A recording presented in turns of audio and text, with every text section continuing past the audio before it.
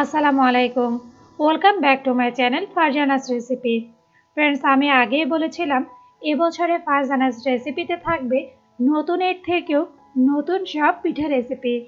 তারই ধারাবাহিকতায় সম্পূর্ণ নতুন এবং ভিন্ন স্বাদের দারুণ মজার একটি পিঠা রেসিপি নিয়ে আমি আজকে হাজির হয়ে গেছি। আমি আজকে আপনাদের করে দেখাবো রোল মালাই পুলি। আর আমার রেসিপিগুলো যদি আপনাদের ভালো লেগে থাকে তাহলে আমার চ্যানেলটাকে সাবস্ক্রাইব করতে ভুলবেন না। তো চলুন গিয়ে দেখে নিই দারুণ মজার রোল মালাই পুলি তৈরি করতে আমার কী কী উপকরণ লাগছে। প্রথমেই দেখে নেব পুলি পিঠার ডো তৈরি করতে আমার কী কী উপকরণ লাগছে। এখানে আমি চালের গুঁড়ো নিয়েছি মেজারমেন্ট কাপের 2 কাপ পরিমাণ। আর ফ্রেন্ডস, এই চালের গুঁড়োটা কি করে ঘরে তৈরি করবেন তার একটা ভিডিও আমার চ্যানেলে দেওয়া আছে। ডেসক্রিপশন বক্সের লিঙ্কটা আমি দিয়ে দেব, আপনারা চাইলে দেখে নিতে পারেন। সেই সাথে পুলি পিঠার ডোটা তৈরি করার জন্য এখানে আমি নর্মাল পানি নিয়েছি মেজারমেন্ট কাপের 2 কাপ পরিমাণ। লবণ লাগবে হাফ চা চামচ। এবার দেখে নেব রোল পুলির ভেতরের পুরটা তৈরি করতে আমার কী কী উপকরণ লাগছে। এখানে আমি কোরানো নারকেল নিয়েছি মেজারমেন্ট কাপের 3 কাপ পরিমাণ। খেজুরের গুড় নিয়েছি মেজারমেন্ট কাপের 1 কাপ পরিমাণ। এবার দেখে নেব পুলি পিঠার জন্য মালাইটা তৈরি করতে আমার কী কী উপকরণ লাগছে। মালাইয়ের জন্য এখানে আমি লিকুইড গরুর দুধ নিয়েছি মেজারমেন্ট কাপের 3 কাপ পরিমাণ। চিনি লাগবে 2 টেবিল চামচ। চালের গুঁড়ো লাগবে 1 চা চামচ। আর লাগবে কিছু গোটা গরম মশলা। দারচিনি নিয়েছি 1 ইঞ্চির 1 স্টিক। এলাচ লাগবে 2টা। তেজপাতা লাগবে বড় সাইজের একটা। ব্যাস, এই সামান্য উপকরণগুলো দিয়েই কিন্তু তৈরি হয়ে যাবে সম্পূর্ণ নতুন এবং ভিন্ন স্বাদের দারুণ মজার পিঠা রোল মালাই পুলি। এখন মালাই পুলি তৈরি করার জন্য প্রথমে আমরা মালাই পুলির ভেতরের পুরটা তৈরি করে নেব।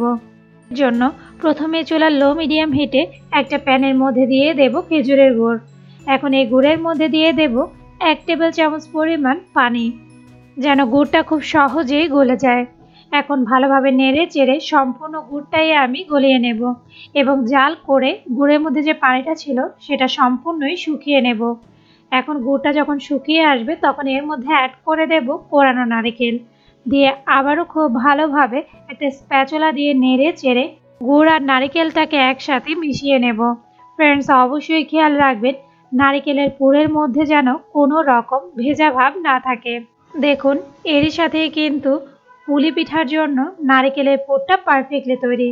এখন এই পুরটাকে একটা সাইডে ঠান্ডা হওয়ার জন্য সরিয়ে রাখবো, সেই সাথে মালাইটা তৈরি করে নেব। এর জন্য আবারও চুলার মিডিয়াম হিটে একটা প্যানের মধ্যে দিয়ে দেব লিকুইড গরুর দুধ। এখন এই দুধের মধ্যে আমি অ্যাড করে দেব তেজপাতা, দারচিনি এবং এলাচ দিয়ে দুধটাকে অনবরত চুলার লো মিডিয়াম হিটে জাল করে নেব যতক্ষণ না পর্যন্ত দুধটা একেবারে ঘন হয়ে 3 কাপ দুধের মধ্যে 2 কাপে পরিণত হচ্ছে। দেখুন, দুধটা কিন্তু ঘন হয়ে প্রায় 1 কাপের মতো কমে গেছে।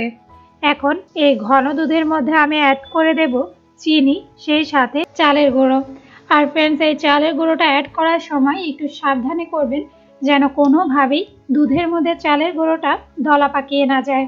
এখন দুধের সাথে চালের গুঁড়োটা খুব ভালোভাবে মেশানো হয়ে গেলে আবারও আমি দুধটাকে জাল করে নেব 2 থেকে 3 মিনিট।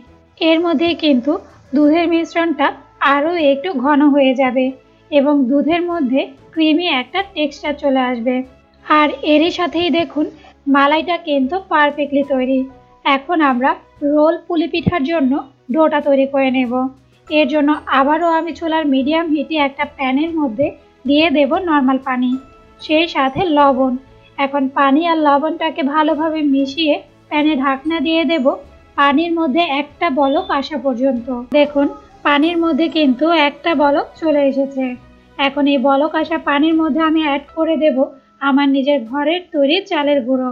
এরপর আবারও চুলার লো হিটে প্যানের মধ্যে ঢাকনা দিয়ে দেব 3 থেকে 4 মিনিটের জন্য, যেন চালের গুঁড়োটা পানির মধ্যে ভালোভাবে সেদ্ধ হয়ে যায়। 4 মিনিট পর পানি আর চালের গুঁড়োটা আবারও আমি খুব ভালোভাবে একসাথে নেড়ে চেড়ে নেব। আর নেড়ে চেড়ে নিলেই দেখবেন পিঠার জন্য ডোটা পারফেক্টলি তৈরি। এখন একটু সামান্য পরিমাণ ডো আমি হাতে নিয়ে দেখাচ্ছি যে এটা কতটা ভালোভাবে সেদ্ধ হয়েছে। এখন চুলাটা বন্ধ করে দেব এবং প্যানে ঢাকনা দিয়ে দেব আবারও 5 মিনিটের জন্য, যেন ভাপে পুলি পিঠার ডোটা আরও একটু নরম হয়ে যায়। মিনিট পর সম্পূর্ণ ডোটাই আমি এরকম একটা বড় সাইজের ছড়ানো থালিতে নিয়ে নেব এবং হাতের তালুতে সামান্য পরিমাণ একটু পানি বাজিয়ে ডোটাকে খুব ভালোভাবে মথে নেব। ফ্রেন্ডস, অবশ্যই মনে রাখবেন ডোটা মথার সময় হাতের তালুতে সামান্য পরিমাণে একটু পানি বাজিয়ে নেবেন, এতে ডোটা একেবারে নরম হবে। এখন এই ডোটাকে আবারও আমি সমান 2টা ভাগে ভাগ করে নেব এবং এই 2 ভাগ ডো দিয়েই আমরা পিঠাটা তৈরি করে নেব। এর জন্য ডো সেই সাথে নারকেলের পুর দুইটাই কিন্তু তৈরি। এখন 1 ভাগ ডো নিয়ে ডোর উপরে সামান্য পরিমাণে একটু ময়দা ছড়িয়ে ডোটাকে জাস্ট গোল রুটির মতো করে বেলে নেব। তবে ফ্রেন্ডস, এই রুটিটা কিন্তু কোনোভাবেই পাতলা করে বেলা যাবে না, একটু মোটা করেই কিন্তু সম্পূর্ণ ডোটা দিয়ে আমি রুটি বেলে নেব। ফ্রেন্ডস, আমি আপনাদের কাছ থেকে দেখাচ্ছি যে রুটিটা আমি ঠিক কতটুকু পুরু করে বেলেছি। দেখুন, রুটিটা ঠিক এতটুকু পুরু করেই বেলে নিতে হবে। এখন সম্পূর্ণ রুটিটা বেলা হয়ে গেলে রুটির ওপরে আমি দিয়ে দেব আগে থেকে যে গুড় আর নারকেল দিয়ে পুর তৈরি করে রেখেছিলাম সেই নারকেলের পুর, অ্যাজ লাইক ঠিক যেভাবে আমরা পিৎজার টপিং দিয়ে থাকি সেভাবেই। আর ফ্রেন্ডস, অবশ্যই মনে রাখবেন নারকেলের পুরটা রুটির উপর বিছানোর সময় কোনো অংশ যেন খালি না থাকে। এখন অর্ধেকটা পরিমাণ নারকেলের পুর সম্পূর্ণ রুটির উপরে আমি বিছিয়ে দেব। এখন সম্পূর্ণ রুটির উপর নারকেলের পুরটা দেওয়া হয়ে গেলে রুটিটাকে জাস্ট এক ঘাট থেকে ঠিক এভাবে করে আমি রোল করে নেব। আর ফ্রেন্ডস, অবশ্যই মনে রাখবেন একটু টাইট ফিট করেই কিন্তু রোলটা করতে হবে। এখন এই রোলটা করা হয়ে গেলে আবারও একটা ধারালো নাইফ দিয়ে রোলের 2 ধারের যে বাড়তি অংশটা আছে সেটা কেটে একটা সাইডে রেখে দেব। তো দেখুন ফ্রেন্ডস, এর সাথেই কিন্তু একটা রোল পুলি তৈরি হয়ে গেছে। এখন এই রোল পুলিটা আমরা ভাপে দিয়ে নেব। দেখুন, রোল পুলিটা ভাপে দেওয়ার জন্য আগে থেকে আমি পর্যাপ্ত পরিমাণ পানি দিয়ে বলক তুলে নিয়েছি। এখন এই বলক আসা পানির ওপরে বসিয়ে দেব এরকম একটা স্টেনার। এরপর আগে থেকে যে রোল পুলিটা আমি তৈরি করে রেখেছিলাম সেই রোল পুলিটা স্টেনারের ওপর বসিয়ে দেব। এখন এই স্টেনারের ওপর ঢাকনা দিয়ে চুলার মিডিয়াম হিটে রোল পুলিটা আমি ঘড়ি ধরে 20 থেকে 25 মিনিট ভাপে দিয়ে নেব। 25 মিনিট পর দেখুন রোল পুলিটা কিন্তু পারফেক্টলি তৈরি। এখন আরও একটা রোল পুলি যে আমি তৈরি করে রেখেছিলাম সেটাও সেম ভাবে ভাপে দিয়ে নেব এবং এই রোল পুলিটা আমি চুলা থেকে নামিয়ে হালকা একটু ঠান্ডা করে নেব। তো দেখুন ফ্রেন্ডস, 2টা রোল পুলি আমি তৈরি করে নিয়েছি।